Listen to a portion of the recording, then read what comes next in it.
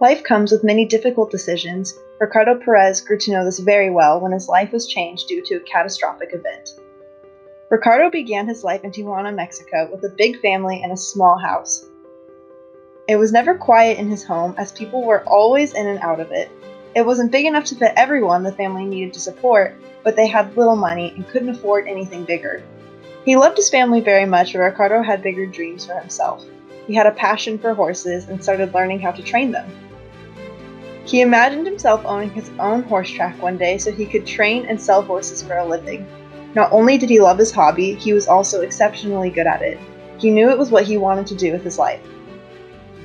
Eventually, his dream came true, and after lots of hard work and dedication, he opened his own horse track in Tijuana. He was making a living doing what he loved, and he soon met a beautiful girl that joined him in his journey. Feeling in love and swimming in success, Ricardo felt very happy in the home he had created for himself. He had crafted the life he had dreamed of since he was a child. That is until something changed that altered his future as he knew it. One of his employees, who seemed to not care much for the state of his horse track, kept dropping his cigarette butts on the track even though he knew it was a fire hazard. Eventually this led to a tragic event for Ricardo.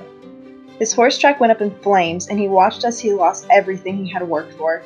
His future became uncertain, and he knew he needed to do something to support him and his now pregnant wife. His wife luckily had family in California, and they decided together they needed to leave Mexico to live with her family. He had lost everything and had to leave everyone behind that he knew and loved.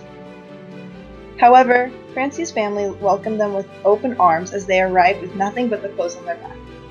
Ricardo was scared and questioned if his future would work out at all anymore. However, he realized with a baby on the way, he didn't have much of a choice. He didn't give up his passion and began training horses in California instead of his home in Tijuana. His career began rebuilding itself slowly, and eventually a baby girl was born named Sunday, who they both loved dearly.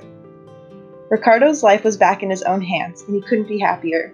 He got a house with Francis, and they continued their lives happily in California, where they still live together today training horses in Alameda County. He became a citizen and once again felt the joy of success he had worked so hard for in Tijuana. While he will always see Mexico as his home, he is so proud of the second home he has created here in California.